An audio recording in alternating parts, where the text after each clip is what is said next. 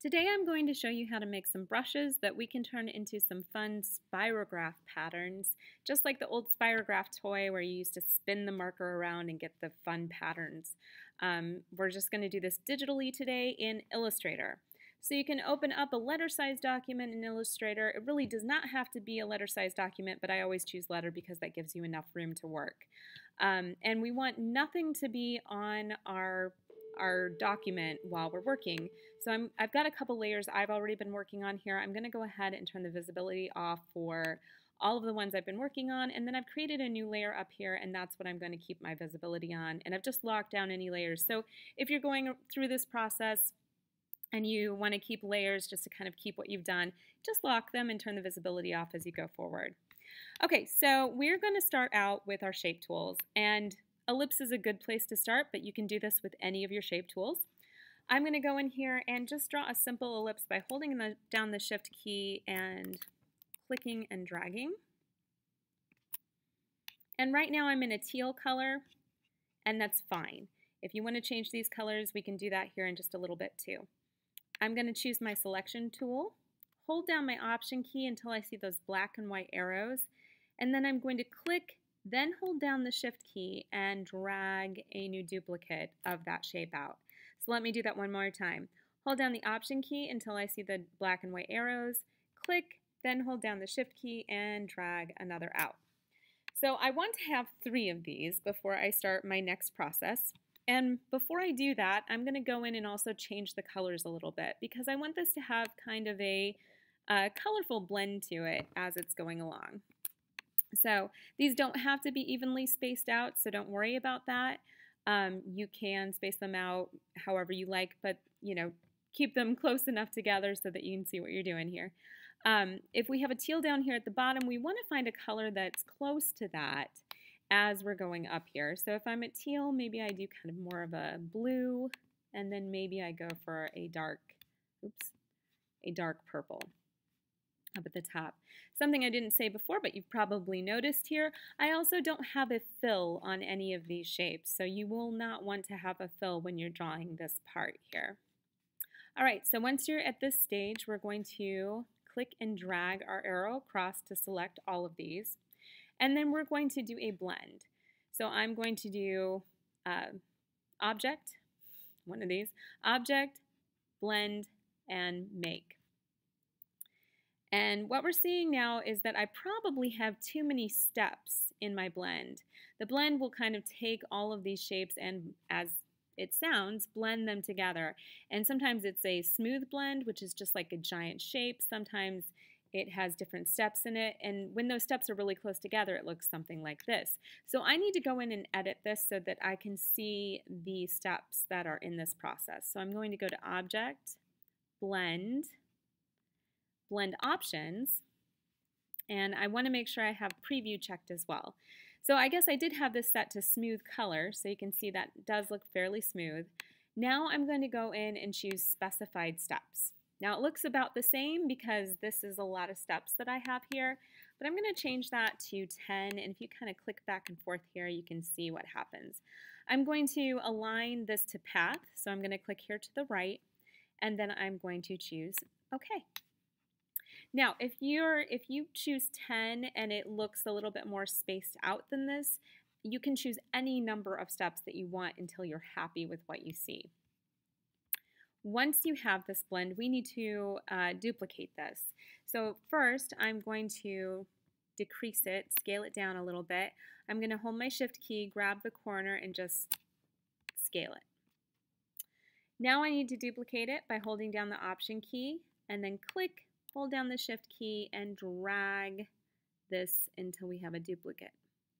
And I want to position it so that the circle lines up like it's just part of that original blend. And if you need to use your arrow keys to get that where it needs to be, you can do that. Now, one thing I have to do before I move forward, right now we have dark to light, dark to light.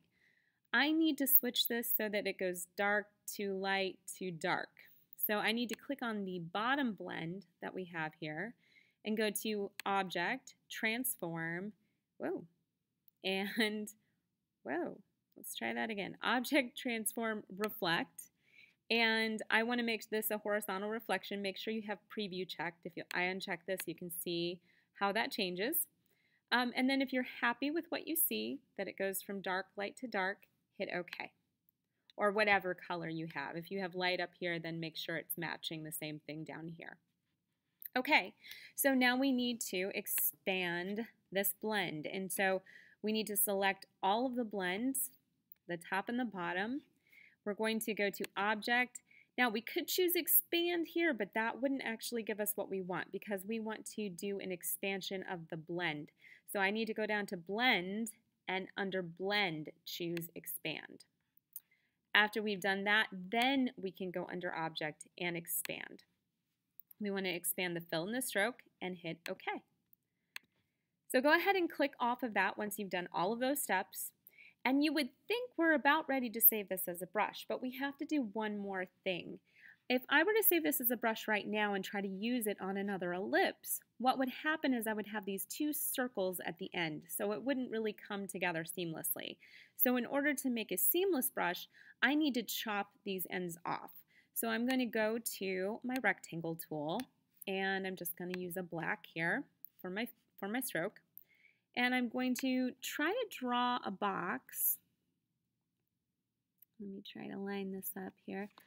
Use your arrow keys if you need to. I'm going to try to draw a box that kind of chops this right at the edge of these two full circles at the end.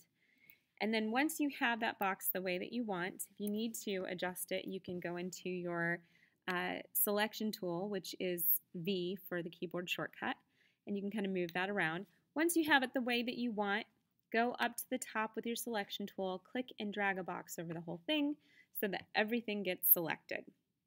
Now we need to use our Pathfinder tool. And our Pathfinder tool, if you have never used this, it has a variety of options that allow you to build and to divide and to crop different shapes and paths together. So we are just going to be using one of these options today, which is the crop option. So if you have all of this ready and selected, just click on crop. If you don't see your Pathfinder window in any of your options, you can always find it also under window. So just make sure that Pathfinder is checked and it should pop up. All right, so there is our final kind of brush once it's done, except that we can still see this rectangle on the side.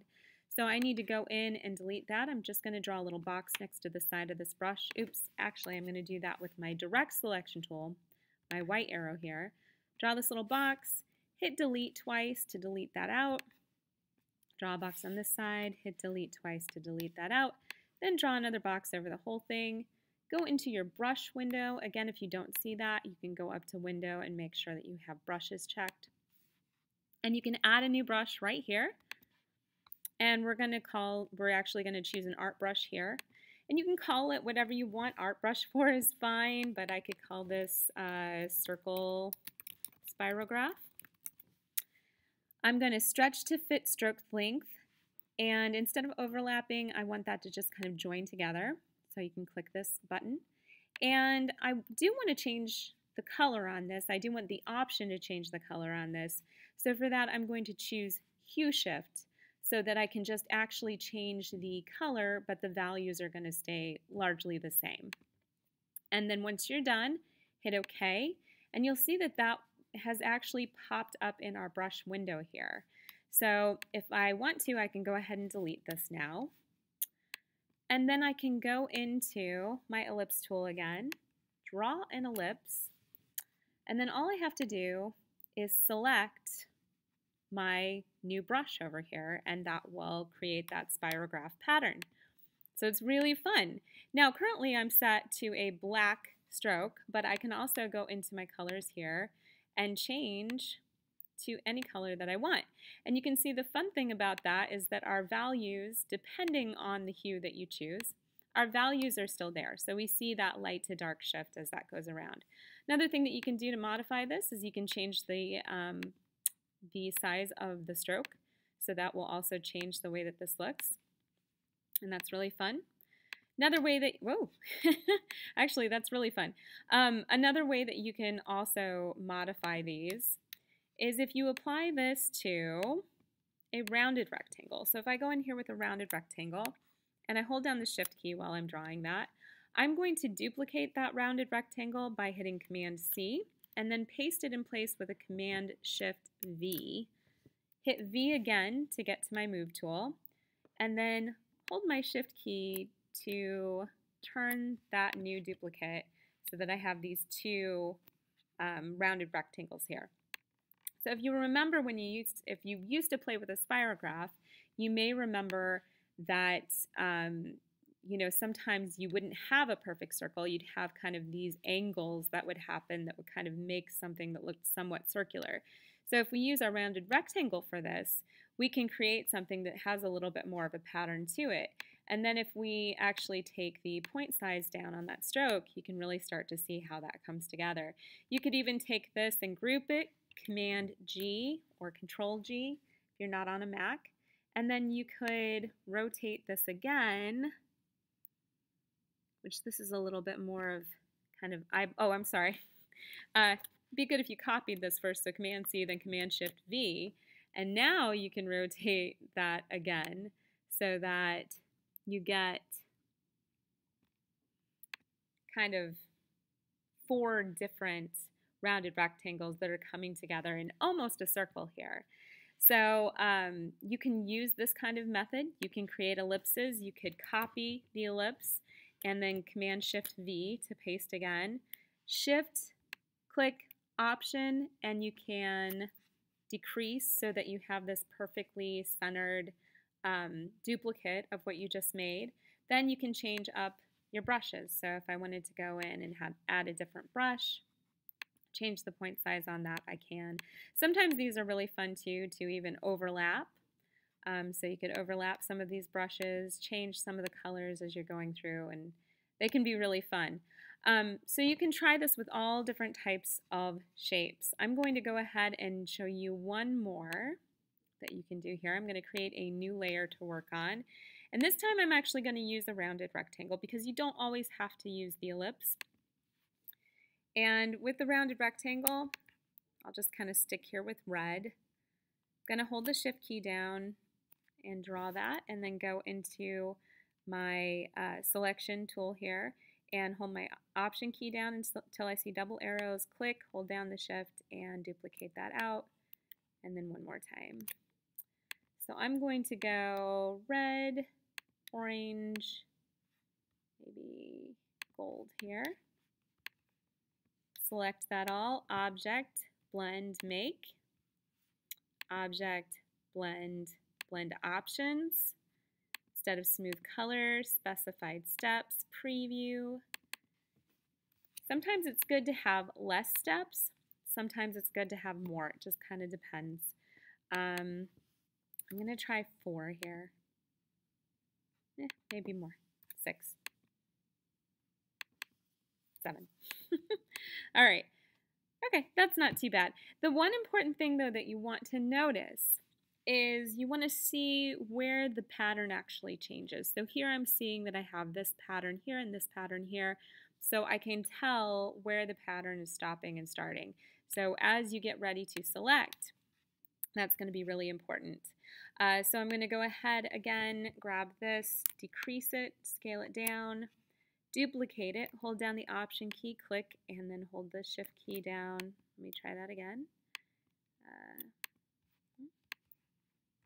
Grab this, Option key, click, and then hold the Shift key down as you're pulling that to duplicate it. Grab this bottom blend here, go to Object, Transform, Reflect. Okay. Grab the whole thing, Object, Blend, Expand, and Object, Expand, Fill and Stroke. Okay. So now that I have that, I need to go back to my rounded rectangle, select black here, and again, I'm going to be looking for where that pattern actually ends. So I could actually look at where that full rounded rectangle is on either side. So sometimes this is a little tricky when you're trying to decide where to finish these little endpoints off. but try to make it so that it would line up. All right, and then after I have that, select the whole thing, go down here to my Pathfinder, and I'm gonna crop. So you can see once you get used to doing this, it's not too difficult to make a lot of different brushes. And you can try them with all different types of shapes. You could even rotate the shapes as you're going through and just see how that creates a different style of brush for you. That could be really fun. I'm going to add a new art brush. Okay. And I'll call this burning rounded rectangle. Oh, rectangle. There we go. Stretch to fit stroke length. And I'm going to do a hue shift. I'm going to match that up. Okay. So now if I go ahead back to my layers, turn this off, lock that, turn the pattern that I was kind of playing around on here, or playing around with here, I can go back to my ellipse tool and, or actually I'll go here to my, oh, in the wrong layer, no wonder. Go back to my selection tool, grab this ellipse, and if I go back to my brushes here, I can add the brush that I just created. So you can see it has kind of a fun pattern to it, gives you a slightly different look. I can still modify that. And one last thing you can do is if you have some of these things and you do overlap them, you can even go into your transparency window here and try some different blend modes. You could do a soft light, do an overlay, and see how that kind of affects the kind of blending that you're getting with the Spirograph. So there's endless possibilities with this. You can have a ton of fun making new brushes, enjoy, and kind of go back to your childhood where you can just play and have fun. Good luck!